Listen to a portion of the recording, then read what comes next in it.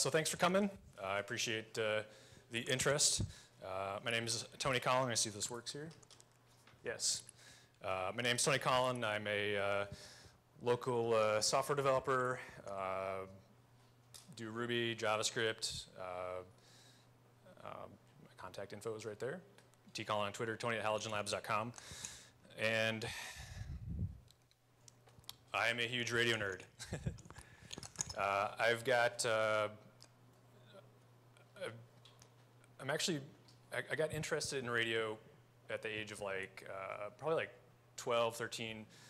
My dad was had gotten his ham radio license, so it kind of rubbed off on me, and I was licensed at the age of 14, and at that time it was pretty much just a way of talking about, like, you know, like, it just seemed like playing like fancy walkie-talkies or something. My interest in the hobby has actually grown more in the past few years. I've upgraded my license, gotten more interested in the hobby now that I have a little bit more free time.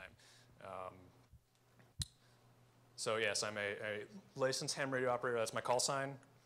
I get to play with cool gear, like little handheld radios that I can talk to other people in the metro area, you know, just with a couple watts of power.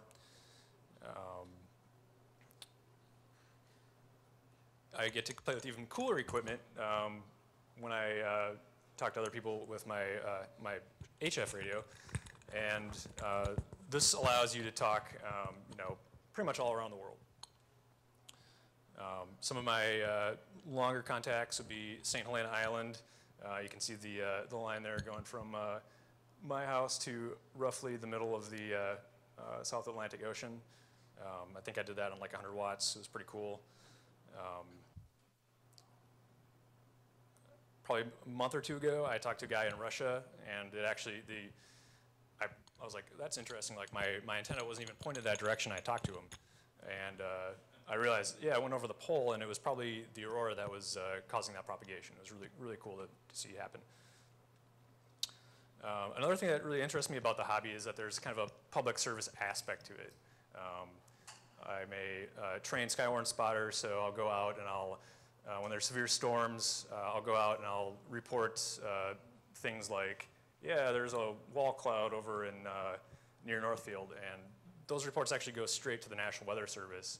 And the Skywarn spotters, we're the eyes on the ground, and we fill in that blank space between what the radar sees and what's actually on the ground. So a lot of times on the news you'll hear, you know, spotters confirmed a tornado on the ground, so-and-so. And that's, most of the time that's Skywarn spotters going out and doing that. We also get to do really cool experiments. Does anybody know what spacecraft this is? Nobody? Starts with the J. It was the Juno spacecraft, and so it launched in August of 2011, went out into deep space, came back, and in October it did a flyby of the Earth to gain speed to shoot back out to Jupiter. And one of the experiments that NASA wanted amateur radio operators to do was to say hi to Juno. And the way we did this was we were sending HI in Morse code. That's the did it. But instead of just, you know, tapping really quick, each dit was like 30 seconds long. It took a few months for NASA to process all the data from the spacecraft, but they eventually did hear the radio waves from all the amateurs transmitting at the same time. It was really cool. So radio, it's all around us. You use it every day. You've got your iPads, your phones, and we tend to take it for granted. You just turn the radio on, you've got music coming out. TV, cell phones, Wi-Fi, Bluetooth. My presenter thingy is a wireless RF device. But how does it work? Does anybody know how it actually works besides you turn it on and you get internet? Magic, yes. Actually, not magic. What's that? Pretty well. Yes, it does. It's actually pretty reliable, and it's nice when you. Actually, I just did a speed test of my phone on the LTE, and I was getting like 56 megabit downstream, and it works pretty awesome. So what are the parts to a radio system? So you've got a audio a signal like somebody speaking into a transducer or a microphone, like I am now. And that gets converted into electronic signal. And within the radio, it's processed and transmitted. And the antenna goes there. And once it hits the antenna, it turns into electromagnetic waves. And I'm glossing over lots of stuff. So you've probably seen these antennas all around, the Wi-Fi antennas. You've got the Minneapolis Wi-Fi antennas just sticking out. And these, I won't get into too details, but this style of antenna radiates in sort of a three-dimensional donut shape. I find that kind of stuff really interesting. I don't know if anybody else does. So yeah, you've got the electromagnetic radiation, which is radio waves. So there's two parts to that. You've got the electricity and the electric field and the magnetic field. And they're actually, I've been doing research on this. I don't know why I find this so interesting, but the radio wave, the electric waves and the magnetic waves are essentially at 90 degrees to each other. And once they leave the antenna, they propagate out into space like a wave in water. And the electric and the magnetic fields feed off each other and just continue out into space. So that's what a wave looks like, I guess, through an oscilloscope. So I'm going to define a few terms just so you guys get an idea. Hopefully it's pretty straightforward, or you've already heard it. So wavelength, it's just the distance between two similar parts of a wave. So there, for whatever length that is. Frequency is the inverse of the wavelength, and we measure frequency in hertz or cycles per second. So if you've got this wave over time, this would be a frequency of 1 hertz. If you increase the frequency, you've got 4 hertz, and hopefully this is pretty intuitive that you've got more cycles per second. And thus, higher frequency equals shorter wavelength. And I'm going to flip through some math here. I'm not going to give you guys a test afterwards. I know it's kind of boring.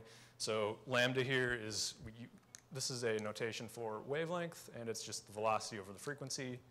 And you can actually invert that and get frequency is velocity over the wavelength. Wavelength in meters is the speed of light in meters per second over the frequency. And this is actually like 299.7 million meters per second. I'm just rounding up. So let's take 89.3, the current. So they broadcast on 89.3 megahertz. And we can simplify that a little bit. And we get a wavelength of 3.3 meters or 11 feet. Likewise, this little wireless device is like 2.4 gigahertz. The actual length between the waves is about 5 inches. And down on the shortwave ham bands, we've got on 14 megahertz, wavelength of 20 meters or about 70 feet. And as hams, we care about the wavelength because in order to efficiently propagate radio waves out into space, our antenna needs to be resonant on that frequency. So enough of that. So let's talk about radio spectrum. Formally defined, it's from 3 kilohertz to 300 gigahertz, and a wavelength from about 100 kilometers to 1 millimeter. So that's a pretty wide range of frequencies and wavelengths. And this is intentionally hard to see, but we've got the entire electromagnetic spectrum here on the left, 0, and cosmic rays over here on the right, and the radio spectrum is this highlighted portion. So zooming in, you've got the shortwave stuff down here, HF, VHF, UHF, microwave, and beyond. And this is also intentionally hard to see. This is the US FCC allocation chart of all radio frequencies. And so we've got 0 or 3 kilohertz up here, and we've got 320 gigahertz up here. So each horizontal bar is actually 10 times larger than the previous one. So we're working with powers of 10. So we've got 3 kilohertz to 300 kilohertz up here, and then 300 kilohertz to 3 megahertz, and so on and so on and so on. So there's a lot of stuff. This is just a zoom in of some VHF frequencies. We've got the FM broadcast stuff down here, and then kind of next to it is airplane kind of, airports, air traffic control. And if I can find it, this little tiny sliver right here is the 2 meter ham band. So that's the little spot where we get to play.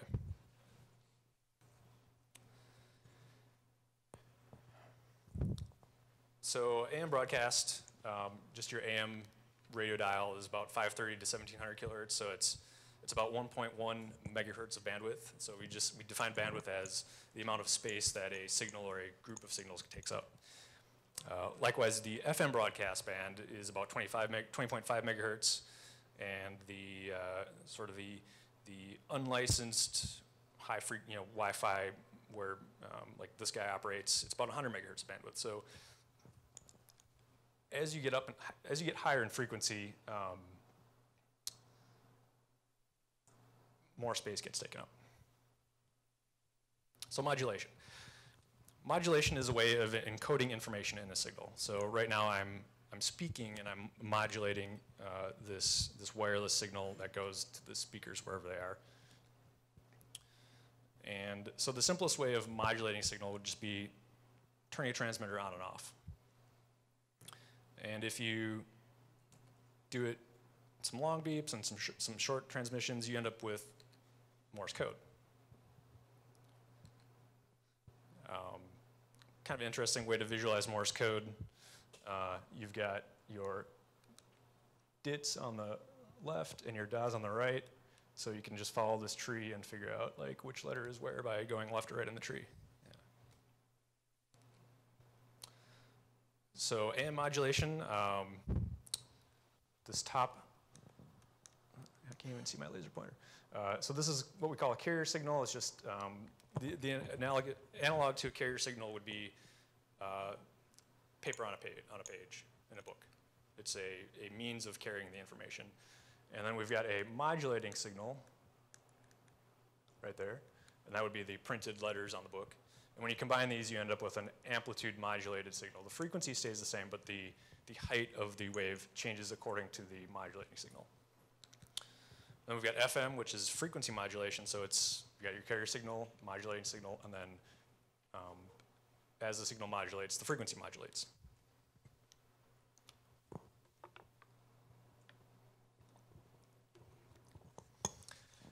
So another thing that really interests me about radio and just the hobby of ham radio is how radio waves propagate. So there's basic things like line of sight, which is how this guy is working. It's just the signal's going straight to where it needs to be. Ground wave propagation, where the waves actually follow the surface of the Earth. Skywave propagation, which is using the ionosphere to refract signals back down to a target. And ionosphere is 60 to 500 kilometers altitude. And the ionosphere actually is composed of layers. And it changes throughout the day because of the sun radiating the atmosphere. During the day, we've got a D layer, and we call it E layer, and an F1 and F2 layer. And during the day, radio waves are usually just absorbed by the D layer. So this is why in the morning or during the day, you pretty much just hear local radio stations, especially AM. At night, the D layer goes away and the F1 and F2 layers actually combine. And this is really interesting to me.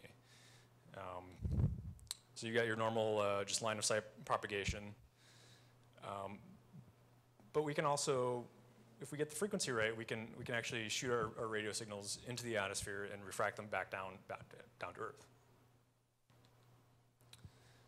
And there's some other characteristics of the ionosphere called like maximum usable frequency, where if you're transmitting onto a frequency, the radio wave will just escape the ionosphere. So we get this. We can also bounce radio waves off the ionosphere and back off the Earth and back up. It's called skip.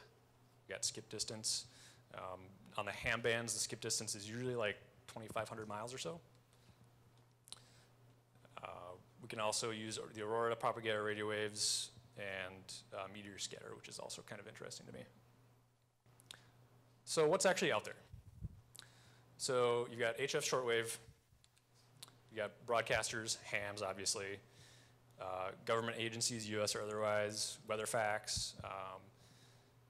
Ships will use weatherfax to receive charts when they're out on the ocean. Number stations, if people have heard of number stations, it's just a voice reciting numbers, and it's usually some sort of encrypted scheme. And also pirates, if you're lucky. And a lot more. So usually if you want to listen to shortwave, you need a radio like this. I don't know exactly how much this one costs. I've got a little one that's similar, and it was like maybe 70 bucks. It's pretty decent. It's got a little external antenna hookup. So VHF and UHF, what's out there? You've got FM broadcasts, obviously, hams. You've got police, fire, that should be EMS, so emergency, mall cops. I live near the Minneapolis airport, so I hear the Minneapolis airport a lot. Air traffic control. ADSB, which is obviously the MH370 flight was in the news because they didn't know where it was. ADSB is a flight tracking technology that you can listen in on. There's pagers, other text, taxi dispatch. I read a blog about some woman who was decoding the text messages on bus displays, which is really interesting. Baby monitors, kind of freaky. Some of them are encrypted, some of them are not.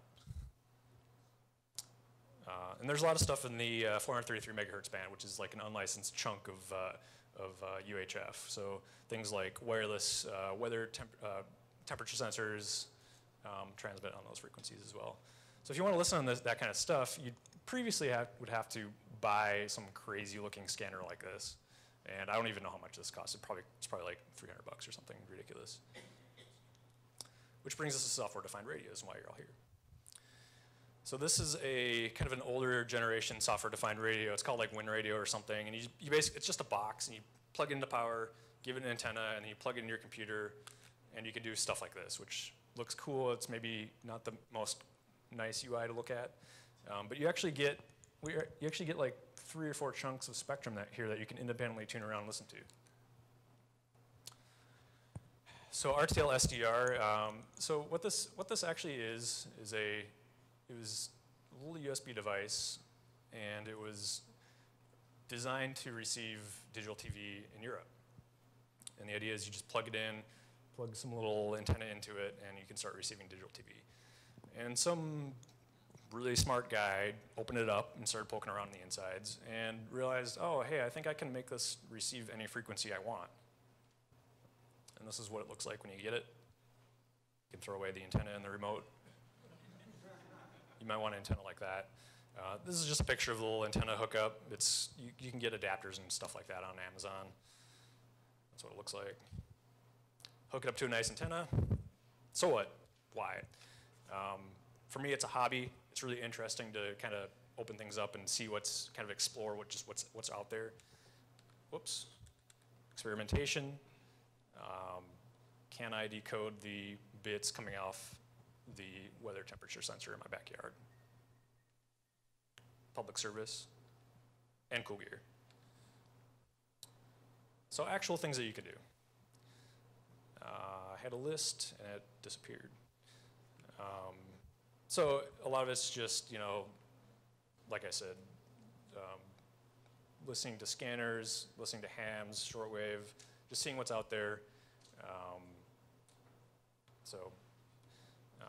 I saw one link to a site where somebody had actually used this little device somewhere. I'm not going to pick it up. And he hooked it up to a dish, a satellite TV dish, and he pointed at the sky and he let it sit, and he tuned it to the resonant frequency of hydrogen, which is like 1.4 gigahertz or something. And he just put it up in the sky at night and let it sit. And he actually, as the Earth rotated and as the dish rotated, as the sky rotated through the sky, or as the dish rotated through the sky, he saw this spike, and he saw it actually move in frequency as the center of the Milky Way moved across the sky. And I thought that was really cool to see. And so this is what's called an up converter. I'm not going to take note, not going to test you on it, but this allows you to receive like the shortwave bands. You've got your antenna input and then your antenna output, and you give it some power on the USB, and it works. It's pretty cool. So this, if you guys find this interesting, this is the only link I'm going to give you. Whoops, no. RTL-SDR.com. It's basically the clearinghouse of all this kind of info. They've got links of where to buy the devices, cool things that are kind of going on in the SDR community, if you will. Neat experiments to do.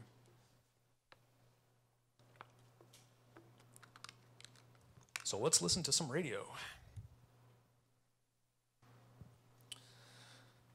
So what I've got going here, if I've got my speaker, I've got the up converter just in pass-through mode, so it's just passing the signal straight through. And I've got the SDR dongle right here, and it's just plugged into my USB.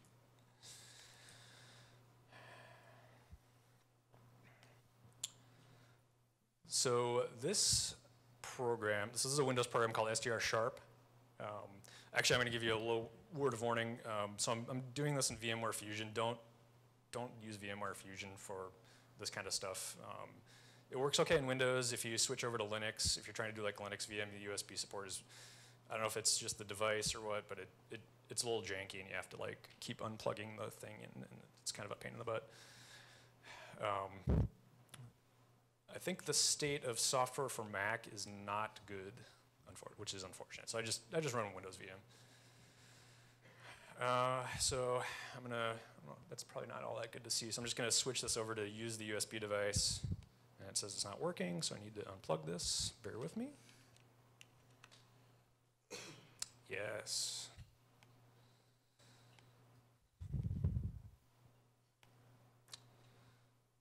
And you hit play. Let me turn my volume here. And let me squelch so we don't just have static. Is that loud enough back there? Okay. So I'm just going to tune to some FM broadcast here. And it's not working. This is not good. So we are in a little bit of a electrical black hole in this building.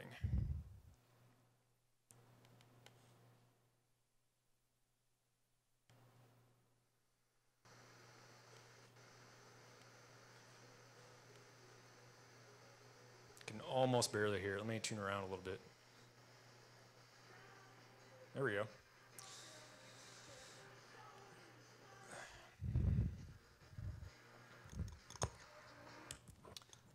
I'm just going to mute it. So you've got the waterfall display here, and you can see the signal coming through. You can play around with the speed, with the speed of the waterfall. You can adjust the contrast, all that kind of stuff. And this gray area up here is this is the FFT display, and you can actually tune around and choose what you're listening to. And I got to turn off snap here. And you can tune around. We're basically just tuning the radio, which is not all that exciting, but let me unmute here. Yeah, Dan, I wouldn't put him in that category of being a chirper, a cheap shot. He just plays the game the way it's supposed to be played. So, Minnesota's not thinking that, God, we got to get that Oshie tonight. He's such a, blah, blah, blah, blah, blah. But he's not that type of guy. So, there's no. All right, sports controversy. All right. So, yeah, you can do other things like adjust the filter width. There's tons of options that if you just turn it on, you probably won't really understand it or care to understand, but I find it fascinating. I have some other frequencies here, but it seems like we're in a bit of a black hole, which is really unfortunate. I'll try some weather radio. Yes, no? No, that's not gonna work. That sounds awful. So, I have some other things I can show. Fortunately, I prepared for this situation. I was gonna do something crazy like string up a big wire antenna, but I already spent like 10 minutes setting everything up. So I can actually record the data coming off the SDR. So what I did at home was I basically just connected the whole thing to my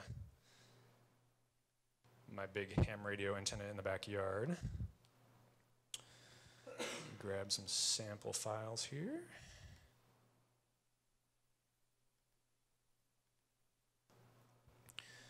So let's see, this first one will be the 20 meter ham band, so down on 14 megahertz. So this is if you get an up converter and you can tune around the shortwave bands. So you just choose the IQ file, hit play, turn down the volume.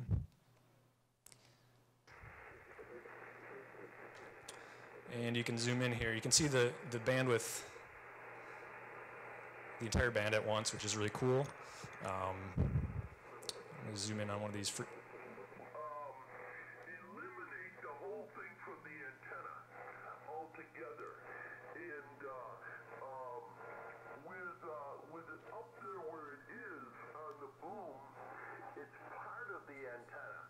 I thought I'd give you a call and see what's going on. Weather here is damp and rainy. We've got. So it's just a bunch of hams talking. It's not too interesting sometimes. It's usually, oh, what's the weather like in Florida? Oh, it's sunny. Yep, it's cold here in Minnesota. I'm going to make a quick adjustment here to my software. And I don't know where it is. Let's see what other sort of things I've got. I also recorded some, I can show you Voice of America on shortwave. I thought that was kind of cool. A lot of times the shortwave stations, the broadcast stations will, as they come on the air, they'll just play some music. Then you realize that they're coming on the air. So I think they're over here. Switch it to AM.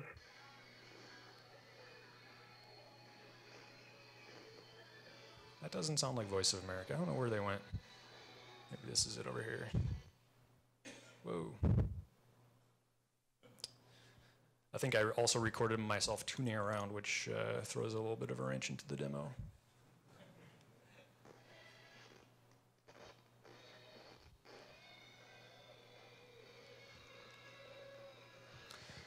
So you can see each one of these little vertical lines is actually a station. Tune in here a little bit. Up here we go. I don't speak Spanish, so I don't know what she's talking about. So there's tons of stuff out there. Let me see what else I had for demos. Oh, so I'll switch over to Linux here. I'm going to show you guys a piece of software called GNU Radio, GNU Radio. Is it GNU or GNU? GNU, okay, GNU Radio. I never know. Flip over here.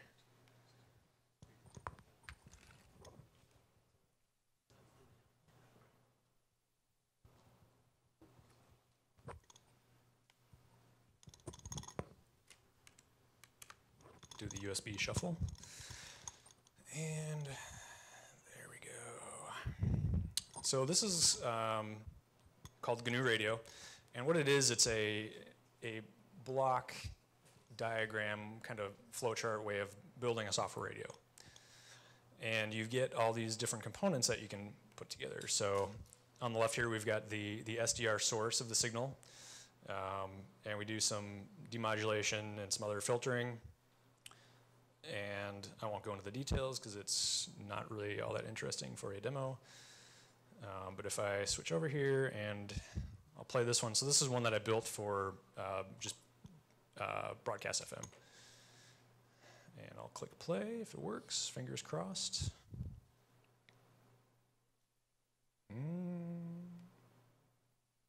Try this one more time. Ha.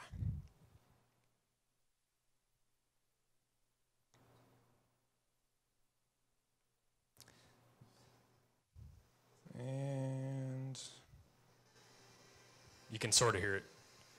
Reception here is kind of bad, so let's see. I'll try. What was the sports station that we were listening to? Is anybody? Was it like 90.3? So I'll just switch this. Come on. Sports radio. Give me sports radio. Oh, 99.3.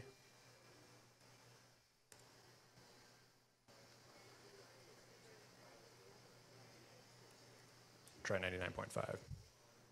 There's a signal.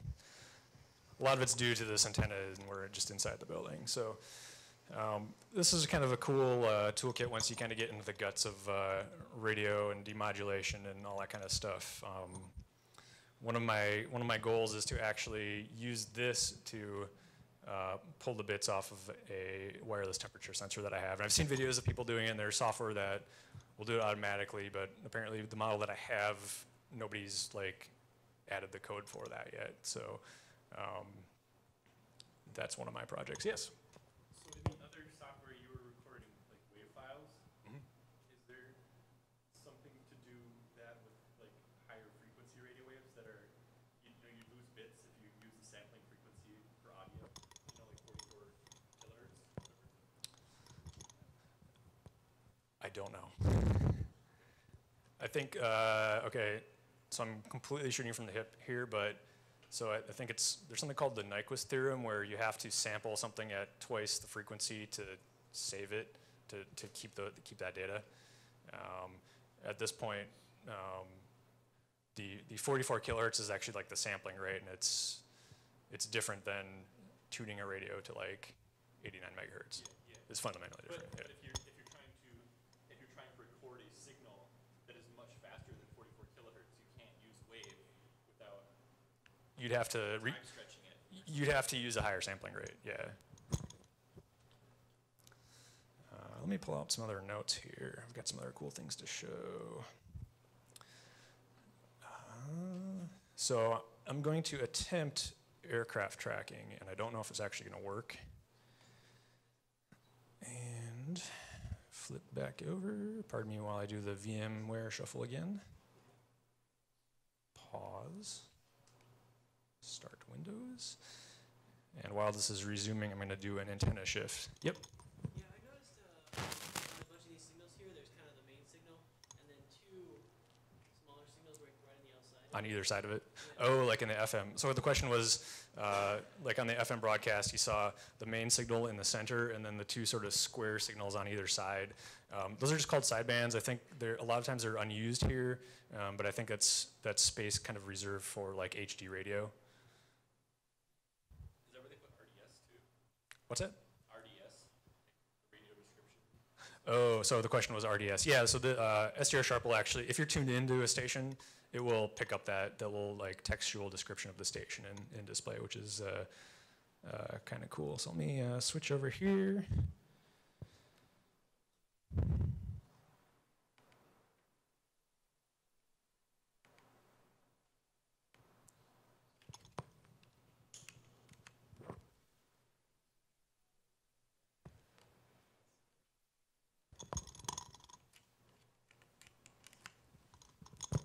There we go. I apologize for the fiddliness and the downtime. So I'm going to start up a app here called ADSB Sharp. And I'm just going to turn it on. And then ADSB Scope. So these two apps actually talk to each other. And I'm going to turn this on. Network client active. And so we're receiving some stuff here. So this is actually probably not a really good demo, and I hate to say that, but so what we're doing is we're receiving little data packets from airplanes either overhead or at the airport. And a lot of times these data packets will actually have the heading, the speed, latitude and longitude of the plane in flight. And if I had a better antenna, we'd actually get little aircraft icons showing up on the map here and flying around, but it doesn't look like it's working too well. Usually this box up here in the corner, I get a lot more data when I have a decent signal. So unfortunately, this isn't all that exciting of a demo. But the software's out there, and it's cool to play with if you've got the time for it. So does this plot? Yes, yeah. So the plane will actually show up on the map, and as it gets new coordinates, it'll just show up. You can click it. You can see like I think like the flight, not the flight number, but the model. Like you'll see like FedEx 357 or something like coming in, and I've seen planes landing and coming into Minneapolis airport. So this is not going as well as I was hoping.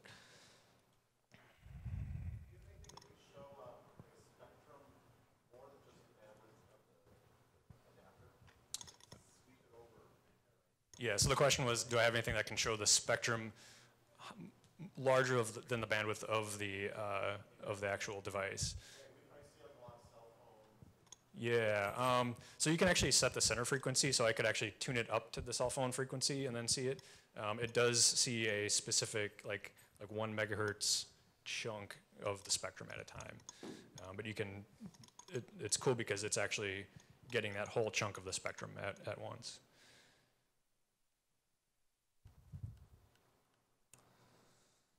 So I'm going to attempt internet access. I'm going to show you a web-based SDR, which is actually kind of cool. Is guest the actual correct Wi-Fi here? Okay. I'm going to blindly trust it. Don't blindly trust Wi-Fi.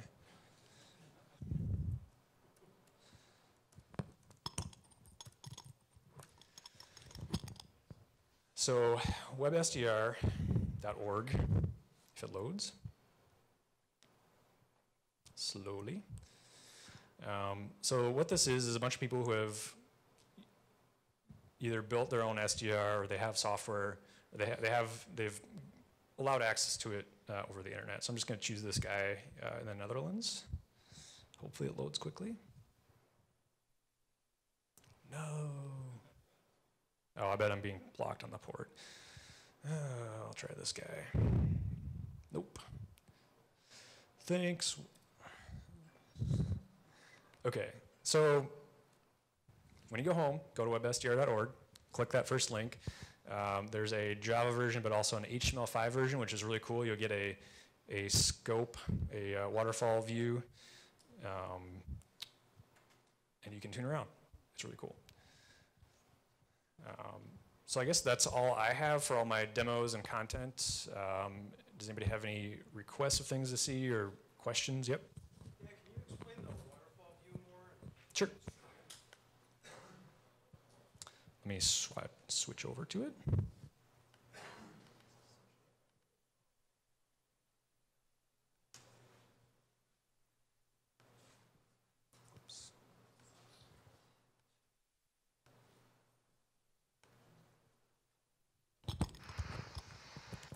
Okay, so the dongle itself is tuned to a specific frequency. So in this case, 105.5, and that's this center frequency here. And you've got the full bandwidth, so you've got at the bottom like 105.3 on the left, and then 105.6 on the right. And the gray thing is actually where you're tuned. So you can see the dongle is getting this large swath of bandwidth at once, and then you can actually just tune it to the actual frequency that you want to actually listen to. So both are in the frequency domain, the top and the bottom? Yes. Yep. The colors like the strength? Yep. Yeah, so you can adjust the contrast. So it's like just how strong the signal is. So as a ham, this is really cool to see. If I'm looking at a chunk of the HF bands, I can just let this run, and if I can see signals popping up instead of having to sit and tune around on my dial and search for things, so they just pop up. Yep. So okay, so the question was the full frequency range. So just the USB dongle itself will receive, I think, 70 megahertz to like 1.2 gigahertz, which is pretty good chunk. And then with the up converter, it just shifts all the frequencies by 125 megahertz, so that gives you access to the HF and shortwave stuff. Yep.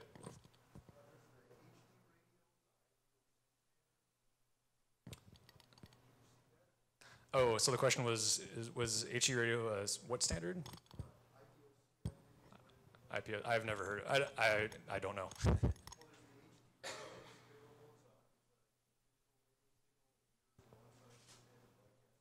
Yep. I don't know if it can tune the HD radio signals. I think, so you can set this to wide FM mode and you get a wider chunk of audio that you can listen to, and I don't know if SDR Sharp itself will tune that wide chunk of bandwidth that you need. It's just a few extra kilohertz on each end, but I don't know if it'll actually tune that. You can tune it, you just can't decode it, right? There you go. Yep. But then there's a software upgrade. Is there a possibility with software? Yeah, so SDR Sharp isn't actually the only like decoding software. There's other ones, like I think there's one called like HD-SDR. There's just tons of different decoding apps. This is by no means this is not the only one. Oh yeah. Oh, so the question was, is it commercial? This is free. Yep. Have you seen or heard of anyone doing anything for decoding Armor radio? So Armor radio? Yeah.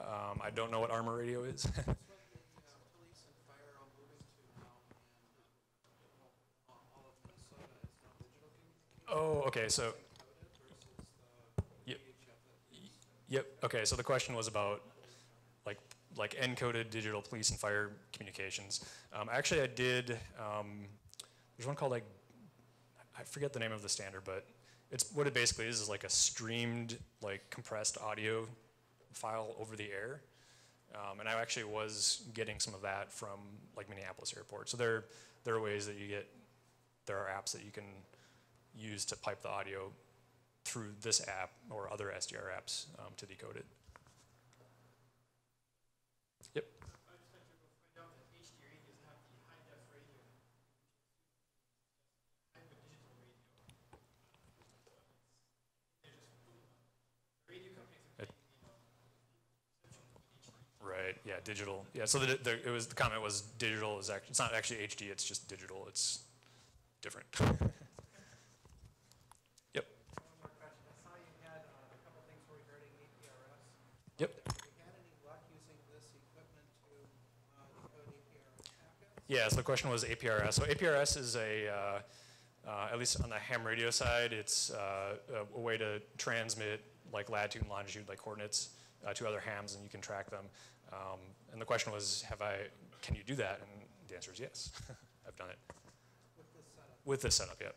I can show you later if you want to see it. Thank you. Yep. Yep. Tell us about the other piece of equipment you had in there, This blue thing. yes. So this is the up converter box. This just gives me access to the HF and shortwave bands. There's just a circuit board in it, and I actually have it in pass-through mode because I needed it for the connectors. What does that cost? So the question was the cost. The board itself is like 50, and then the case is like $15. So I guess. Can you tune into like the frequencies of like Bluetooth and Wi-Fi decoding of signals Yeah, so the question was tuning Bluetooth and Wi-Fi. So not with this dongle. The max frequency is like 1.2 gigahertz. You'd probably need a down converter. But I think the problem is the bandwidth of Wi-Fi is greater than the capability of the dongle itself. So you'd probably need to get one of those fancy SDRs if you wanted to do that sort of analysis on it. And how much are like the SDRs? $100 or more. Yep. So I guess that's it. I guess if I would leave you with a parting thought is, if this interests you, look into getting your ham radio license, because it will make you a better hacker. And that's it.